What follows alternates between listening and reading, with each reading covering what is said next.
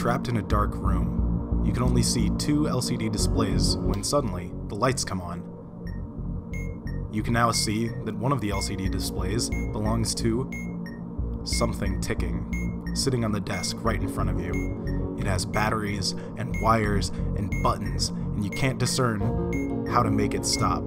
This is Keep Talking and Nobody Explodes, a mastermind of a game. What you're currently seeing is the output of the game. What you're not seeing are the people trying to help you defuse the bomb. They can't see the screen. You have to describe to the people who are supporting you, the bomb defusal squad, or experts, what you're seeing so that they can tell you what to do. The Bomb Defusal Manual is a 23-page long document that outlines how to deal with every eventuality that you can encounter in the field of bomb defusal. Bombs are composed of modules, and you need to defuse every module in order to defuse the bomb. But each module can be incredibly different. One is a very complex game of memory where you have to remember what digit, in what order, in what position you pushed one of 4 buttons that are labeled 1 through 4.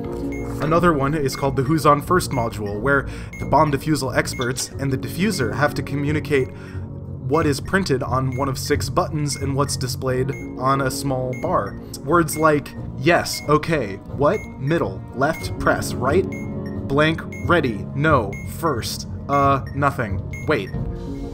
You can imagine in tense situations how confusing that would be.